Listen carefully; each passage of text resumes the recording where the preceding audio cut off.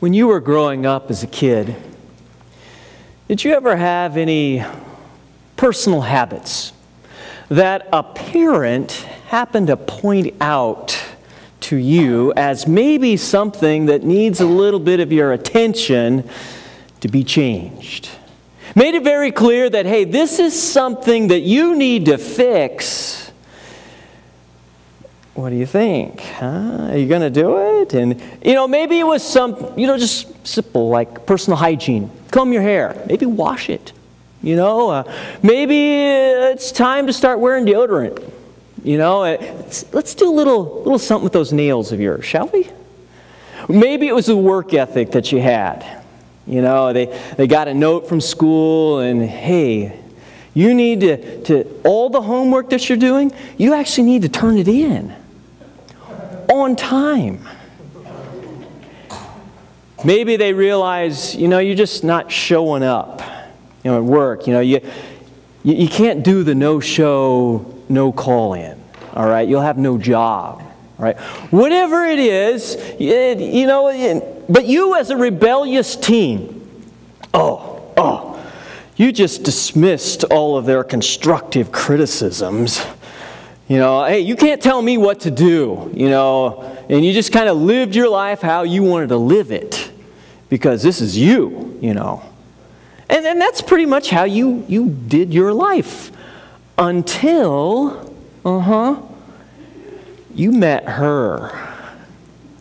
You know who I'm talking about, her, right? Yeah. And the longer that you spent with her, I say, you just loved every minute with her, every second. You couldn't get enough of being with her, and you knew this is the one. This is the one I'm going to marry, okay?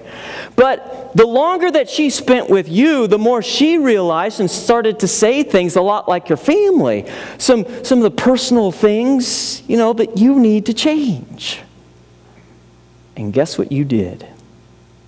You changed. Oh, you did.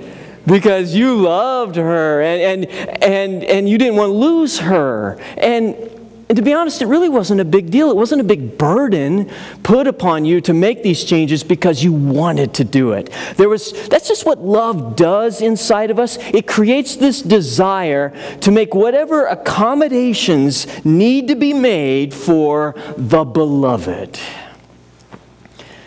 Now, we also know that if it's just one person who's making all of the changes and the other's not making any changes, we just instinctively know, that's not right, right? It kind of bothers us, and we'll start mentioning, hey, in a healthy relationship, both partners at certain times are making changes and accommodations. That's just how a healthy relationship works. But did you know that even your relationship with God works that way? Both change. Oh yeah, it is so much more than just the little personal hygiene or work ethic in us that changes with God. It's not that you took a shower and came to church on time. That's all he's asking, right? I mean, it's big changes. That rebellion in the heart where you just hate to be told what to do and you love to be in control. All those changes that are big, like the selfishness that's in us and the meanness. Yeah. But it's not just completely one-sided either, though. No, it's not like we have to fix ourselves to make ourselves lovable enough so that God will finally take us in and we'll be His. You think about the amazing accommodations that the living God made for you. If you need some help really considering this, why just think of the very body of Jesus, the amount of change that Jesus went through, who lived in all glory and power and honor with His Father, being of the very same substance, light of light, true God of true God with the Father and the Holy Spirit. All of this majesty in the infinite Jesus, imagine the change then in His mother's womb. As He grew tiny little arms and fingers and legs and toes. And for the very first time, his human heart began to beat at 3 weeks and 1 day of the moment after conception by the Holy Spirit. His eyes began to form at 8 weeks, his ears at 10. Yeah, God really made some accommodations and some changes for us, his beloved. Now, Hebrews chapter 10, it talked about this body prepared, but it put it into the context of how our relationship with God used to be. And this is how it used to be, of sacrifices and offerings, and which were all commanded by God, and that we were to follow all of the rules and regulations set out. It's like kind of like a parent and a child relationship, a custodial relationship. This is what you're going to do, when you're going to do it. Now do it. All right. That was kind of the but we, and when I say we, I mean all of humanity, but specifically that sliver of humanity that was specifically chosen out by God to be the rule keepers, the children of Israel, who had the covenants, had the promises. We, like rebellious children, teenagers, decide, well, you can't tell me what to do. And we just dismissed it all. We're going to do however we want to do it. And so we did. Now, like in every family, a teen has to go home and eat. You got to live with your family. So we had to still live with God. We still had to kind of show up and do certain things. So we attended worship now and then, especially during the religious holidays. Okay, we'll show up, and then we would think that our mere attendance, and the offering and the sacrifice of our time, just to be there for God, that should somehow appease him. He should be thankful we're here. And of course, it didn't appease him. It didn't impress him at all. Because that's not what God has intended for his beloved. That we would simply throw him a few crumbs, do a few things. He has come to be the dear Father, and we his dear children.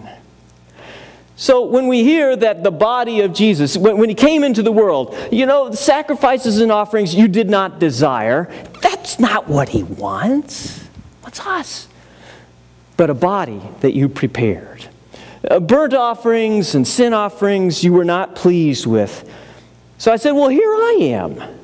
I've come to do your will, my God. This is Jesus speaking to the Father. I've come to do it. Now, the only Son of God, Jesus, he becomes human being. He takes on our flesh to do God's will. And God's will is to love you. So Jesus has arms now that he might hold and to bless the children. He has hands that he might reach out and touch the diseased and heal them. He has eyes that he might see our terrible distress. And at times those very eyes would be filled with tears as he stood at our tombs. He had a mouth that he might proclaim the truth about us and to us, but then grace and hope, so that he could be with the most rebellious teen, the most awful sinner, the most biggest outcast the world has to offer, and say to that person and to all of humanity that the kingdom of God, God's family, has come near to you. Repent and turn from your old way of life and receive this new way where you are wanted and loved and you're part of the family, for your sins are forgiven. It is here in this family and in this love, well, that we get to see that it is the very body of Jesus that we have been made holy through His sacrifice. Now, if you've had that moment of knowing this and being with Jesus, you see, real change comes into your life. Real religion. Real hope and faith and truth once Jesus has made your acquaintance. He is the love. He is the true love that our hearts have longed to receive. Now you let that really sink in for a moment as you think about those darker days of doubts that you've had, and as you and I have wondered, does God really love me? Well, here's the answer. The body of Jesus. The accommodations that have been made, the sacrifice, the suffering, the death for you on the cross. It almost seems silly now to ask the question, seeing the body of the beloved for us. And the longer that you're with someone who really loves you, and you really love them, the longer that you're with Jesus and attentive to what He's really saying in the words of Scripture, and more of your life is being opened up to Him, and you're with Him, there just naturally comes this, in this relationship, like any really loving relationship, those moments where you kind of get the idea that you need to change. You know? And it really it's speeded up with the question, Jesus, is there something in me that you would like to change? What stinks and needs a bath? What is rude and unkind? What is in my personality and the way I think and what I daydream about? What is it about me that really needs changed?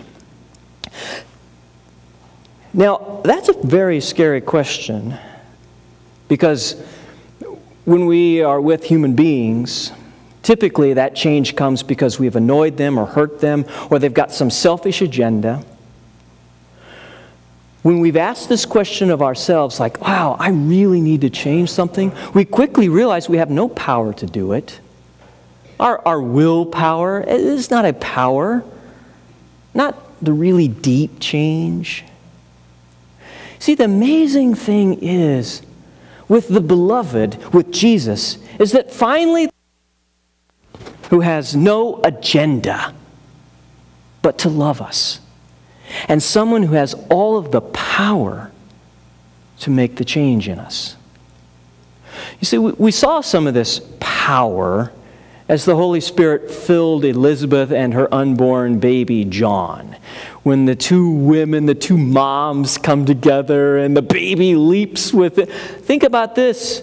A baby leaps in her womb because the first trimester Jesus is in His presence. I mean, that's the kind of power, the infilling of the Holy Spirit that's available. And now, the Holy Spirit is active and available and at work in us too, so that you and I might have a really deep relationship, a really deep love with God and holiness of life.